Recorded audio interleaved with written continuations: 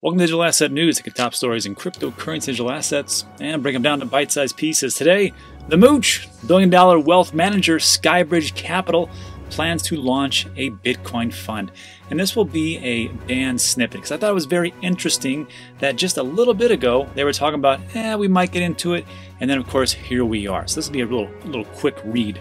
So what do we got here? So in mid-November, a filing registered with the U.S. Securities and Exchange Commission, or the SEC, which is actually going to sue Ripple, which people are going to be talking about that all day, but that's another video, had shown that the investment firm SkyBridge Capital may invest in crypto.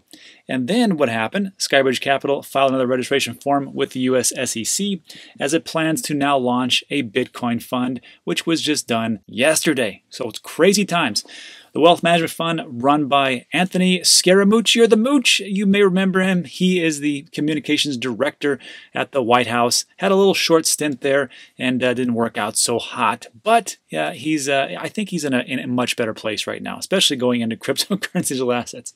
Anyhow, SkyBridge Capital is launching a Bitcoin fund called the SkyBridge Bitcoin Fund LP. That's kind of original. The New York-based company manages over 9 billion assets under management, and the filing shows it wants to manage a Bitcoin fund for accredited investors. What are accredited investors?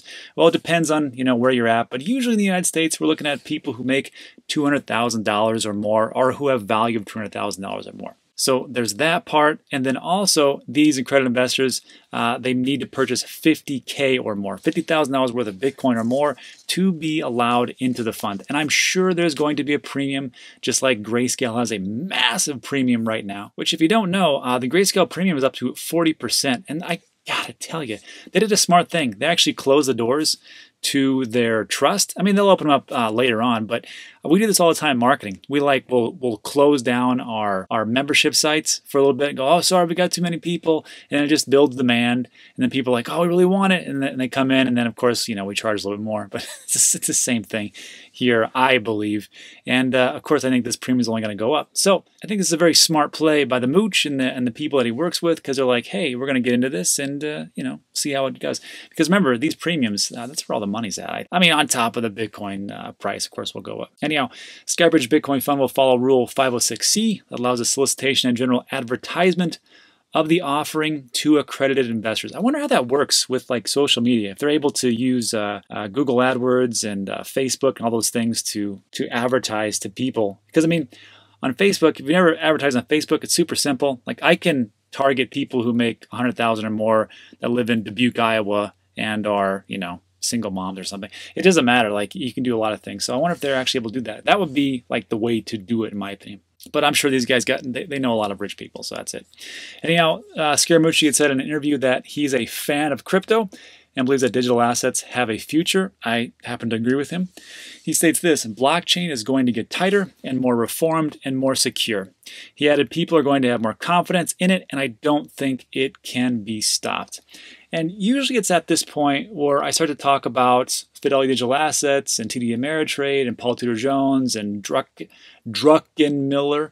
But I'm just going to show you what I do. I have a little folder here, and I have it under Trinity Institutions. And these are all the different stories I've ever done about various institutions that are getting into crypto. And in the beginning of this year, it was very slim. There's only like, 2 or 3 or so in there. And now you can just kind of see it. Here's Fidelity. Here's Jefferies, which we just talked about, multi-billion-dollar company. Mass Mutual getting $100 million. This is the one, SkyBridge Capital.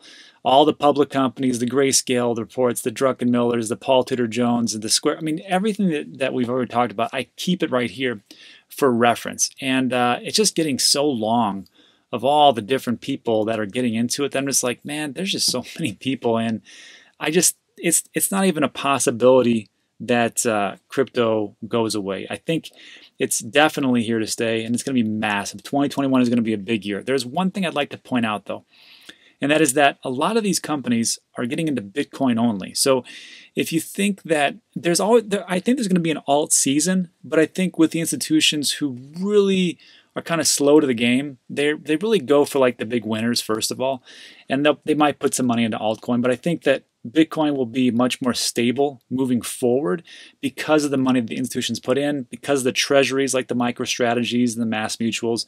They're going to leave it in there for a while. So you're going to see the price go up. Hopefully it'll skyrocket up, but it'll go up, but we won't see like the massive dips, I don't think.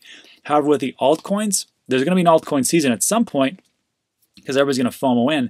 But I think there's going to be more volatility in that area, which is great for traders, and it's great for people who are just looking for those low-cost gems. But that is how I see it. Anyhow, that's it for the Dan Snippet. Let me know what you think in the comments below. And don't forget, later today we'll do a much more in-depth video where we need to give away $200 worth of Bitcoin brought to us by Unstoppable Domains. So check that out later today. And that is it for now. I will see you later in the day.